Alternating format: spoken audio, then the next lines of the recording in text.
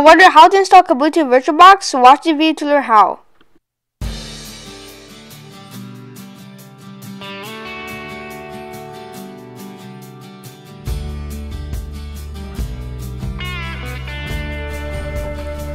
Hello everyone, welcome to Krishna Lessons. Today is the day we're going to install Kubuntu in VirtualBox. So the first thing is to I need to launch my things. So I'm going to just log into my server so that I can actually just sit and do some work. Okay, we're here. So we're going. Okay, we're ready. So what we're going to do today is we're going to install Kubuntu in a virtual machine. So well, the things we need is we're going to need to download Kubuntu. So Kubuntu 15.10, we're going to download that. But you can download any other version. Also, I have BitTorrent ready with the package here. So we're going to install that. So what we're going to do is we're going to download Kubuntu, and we could download the latest release. So you can download through BitTorrent. That's what I did because it was taking the server is so slow. It was taking forever for it to download. So we are ready. So okay. So well, I'm thinking that okay, that was weird. So we're going to understand about now that we're going to actually install the Kubuntu. So what we're going to need to do is start VirtualBox. So we're going to start VirtualBox, and after that we're going to after starting VirtualBox, we're going to make a new virtual machine. So we're going to call this Kubuntu 15.10. This is going to be a Linux OS with Ubuntu 64-bit. It's already ready for me. Now we're going to make the memory. So what we're going to do is we're going to make this 2048 megabytes.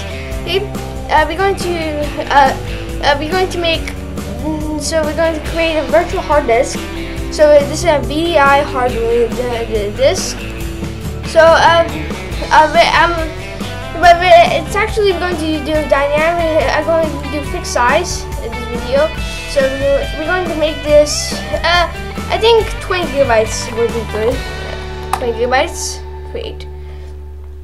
Creating virtual hard disk. So I think this is going to take a while to create. Meanwhile, I'm going to do.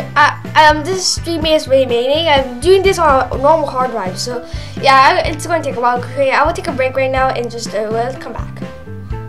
So I took my break. Everything went fine. So I need to go back into the server again. Let me see screen sharing. This one is it. So here I'm going to actually check out the virtual machine. So this is Kubuntu 15.10. This is correct. So in BitTorrent, what I want to do is to just double click here, continue, because this is safe for sure. And this is Kubuntu 15.10 desktop AMD 64. Well, this is the ISO file. It looks like it's a WinRAR file, but it's not. It's an ISO file I downloaded from the internet, I think. So let me just double click on it. So this is the ISO file. That's great. So that's not supposed to happen. So okay, we're going to need to do is to minimize all this. Go back into VirtualBox and then go into the settings of this. Because I think I remember what I'm doing. I should not do anything wrong. Just tell me. I'm not doing. I'm thinking I'm not doing anything wrong. So we're going to just go into the system and then we're going to just check out. So this is the boot order of the device. So we're going to so display storage. Okay, we're going to need to put something in the DVD. So we're going to make this a live CD DVD and choose virtual optical disk drive. So choose virtual optical disk drive, and then we're going to so this is in downloads in this case because it downloads into. And this is it. This is the Kubuntu. I have a whole lot of ISO files because I do a lot of testing of operating systems in actual computers. And then we're going to just press OK. Okay, we're going to start the virtual machine. We're going to start it up and we'll see if it's working. If I didn't do anything wrong, it should be working. Okay. Let me put it. Okay, there are some problems. So let me just put this in full screen. So, oh, okay. So,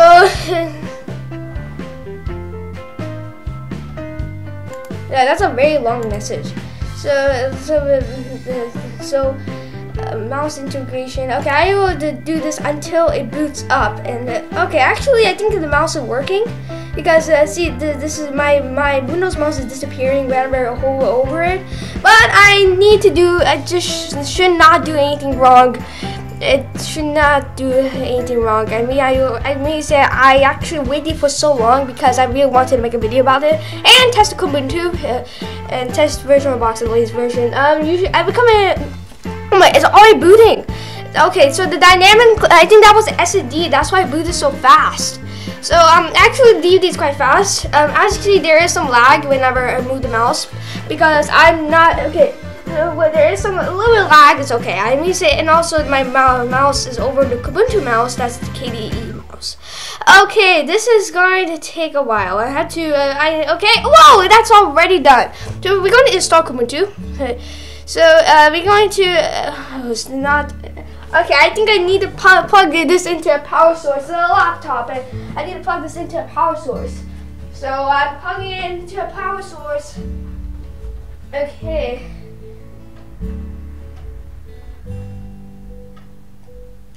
Okay, I actually plugged in my laptop into a power source.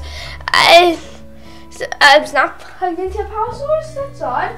Well, I'm going to continue since it's actually charging right now. So we're going to continue. It's not. Okay, well, I need to go back. So wait. So I'm going to install third-party software because that's quite necessary. I'm not going to download updates. I'll download updates later so that.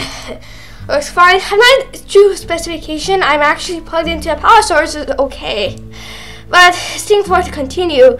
So I don't know what it's doing. Anyway, I shouldn't break anything. I shouldn't break this video. Well, the interface is quite good already. I mean, see. So use entire disk. I'm not going. I don't know all these settings. I just know the first setting, and we're going to actually put this whole disk. We're going to install the whole thing. So this is going to continue. This is not going to affect the computer because this is a virtual machine. So. Okay, we're going to need to go. So this is going to be Los Angeles time. Okay, that's perfect. It's going to be Los Angeles time. That's great. So we're going to continue. So I don't want to give my location. So this is Los Angeles time. Okay, we're going to make this an English US keyboard. That's correct because I'm in the US. So we're going to. That's what my keyboard looks like. Well, I'll add the number pad. So we're going to. Okay, I'm going to call this Krishna Das. So this is the username, the password. Okay, I'm going to just what? The delete button is not working. So the delete button doesn't work for some reason. Oh, that's a problem. There's some compatibility issues. Let me see. Yeah. There was some compatibility issues, so actually I cannot do this through the virtual machine. I have to do it far away. The good idea is I could just try to actually find out the setup. That's quite waiting. Okay, so I think there were some technical difficulties and I had to shot across the room to actually get this working correctly. Technical difficulties. Sorry about that. So I'm thinking I will just leave the power cable. So the delete button isn't working for some reason. So I'm thinking that it's just fine. So I'm going to choose the password. So I'm going to type in the password. It's not the very most convenient interface. Then we have to do it again. Okay, and we're going to record my password and log in. I'm going to just remove virtual. Okay, I want to keep it. So I'm going to continue. So we did our settings and install. That's great. So there are some technical difficulties on the computer yourself. Like I will just test this. Also, just type this, and yeah, the delete button is working on the computer, but it's not compatible with the interface that we're having. So actually, I'm thinking that I should fix that as soon. I cannot fix that, but whatever. Well, I'm going to have to. So it's actually quite fast. Everything is going very fast, and because I think that the DVD is quite fast. So fast, and also you might see the smoother right now because it's working fine. But I think that the delete button is not working in the virtual machine because that's the first problem. I think that it might be in normal Ubuntu because this is fully based. Well, everything is like icon is changed here, which is great. So I charged so quickly actually. So I charged 90% in just 5 minutes. So I think that the power source is quite good. Okay, so I'm waiting, and it's 82%. I don't want to count percentage. It was doing quite fast. Now it's doing a little bit slower. I'm actually having more technical difficulties than usual for some reason. So actually I'm going to launch Finder and just log into the computer again because I got stopped working. So we'll see. Let's see the status right now of the other computer. So as you can see, it's running the post trigger update notification, and it's stuck, and I don't know what it's doing. So I cannot see the command line if it's doing anything important, but it's looking like it's stuck. Literally. So running post trigger. I think I had to leave it alone for a while. Yeah, it's still on that. It was doing quite quickly until this point in time. And I actually realized I should have selected the Mac keyboard for the delete button to work. But as it looks like here, it's not exactly working correctly right now. It's still stuck on 92%, and we'll see later. Yeah, welcome back. So I actually I finished with the installation, so we're gonna connect. Okay, here it is. Well, I accidentally minimized the installation, so that wasn't supposed to exactly happen. Also, I'll try to fix the other problems that happened. So why did I put minimize button? But I will restart this computer now. But okay, no, wait. So okay, I think that if it really starts into the operating system because I selected live CD, that's great. It's going to be fine. But we'll see what it does. We're going to the optical drives. Remove this from virtual drive. Okay, we need to do that. Okay, that's done. So we're going to see. Yeah, okay, I think if it boots up wrong, I had to redo the whole thing. Wow, that's a lot of stuff actually. That's my webcam is also appearing. Okay, we're going to understand. It's okay. That's a. Okay, wait. I'm going to power up the machine and just try to do it again. Okay, that's not exactly supposed to be there. I was trying to fix something, so I'm going to start. Okay, so it does have a video card, it looks like, of some sort. Now it's restarting correctly. This time without the DVD. It's just that's not exactly a good. Now it's wait. Let me see if it ejected the optical. What? No. Wait, I'm going to just go into settings and storage. We're going to have empty up the drive. Make sure it's empty. Okay. So we're going to start up again so that we could have a fresh start on this. Let me see if it's okay. I need this to be done correctly. So if this is not correctly time, so this is going to take a while. Yes, I'm patient this time. If it doesn't work and it boots it to the it's like I'm really happy right now. So okay, so that's yeah, this is normal Linux. Okay, that's. I'm waiting. I'm waiting patiently again. And yay, that's great. So it got my user there. I think I might want to change this right now. So and this is the plus. So whoa, this is a lot of stuff. So plasma feels safe. So yeah, that's so weird. So we're going to log in with my password. So whoa. The delete button isn't exactly working.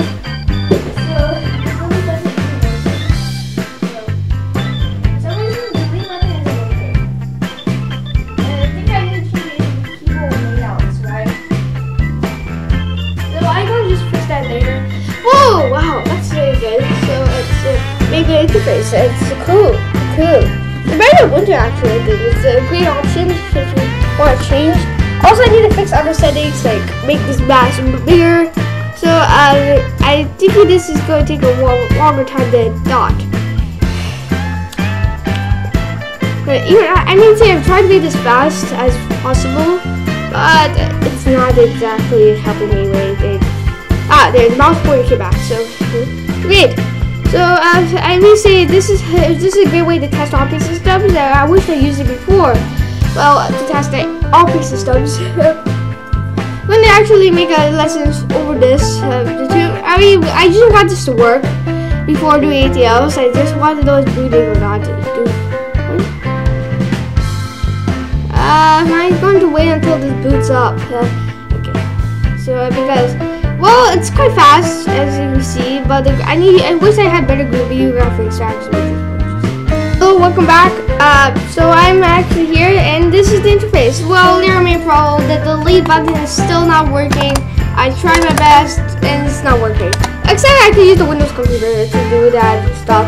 But I actually tested it out, and the delete button works in the normal VNC interface. But I think I just need to investigate a little more about that. Everyone, welcome back.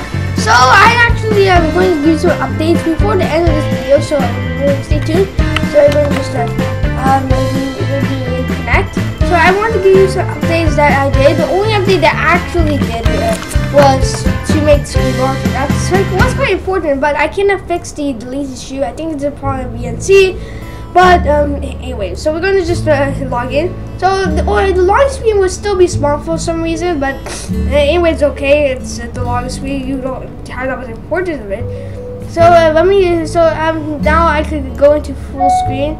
So I'm now gonna go into full screen. So let me see. Switch. So I'm in full screen mode, and also said this is successful if I want to exit. So let it log in. So this could be like equivalent to operating system, but it would not be as fast as an actual operating system. And also this touchscreen does work. So if I touch the screen, it works. Works correctly as supposed to. Well, it's more a Windows touchscreen. Now this takes a while to boot up, but as you can see, it's filling up my whole entire screen. Why is that? It's because I actually did a command. I downloaded drivers for VirtualBox. I searched on the internet, downloaded some drivers, and it worked. I'll show you the command to do that later. So first off, I need to let this start up. It's just not exactly booting up right now, but I'm going to show you. Well, this is not working either. I don't know, but so that's it. Something else. So I'm going to actually. I'm going to go into this system setting. Okay, so to go to the command line here, you have to go to system, then terminal console. That's what you're supposed to do, and then after that. So the command is sudo apt-get install VirtualBox -guest-dkms. So if you press enter, I need to do some system updates. And just type your password. Type me the wrong password. So because this is sudo, I had to type in the right password. So these it's supposed to already install because it's the newest version, but you should always have the latest version of drivers and and that's actually all. Well, let me see. That's really all that I need to show you. The delete button is a problem in VNC. That's what I'm using because I don't know.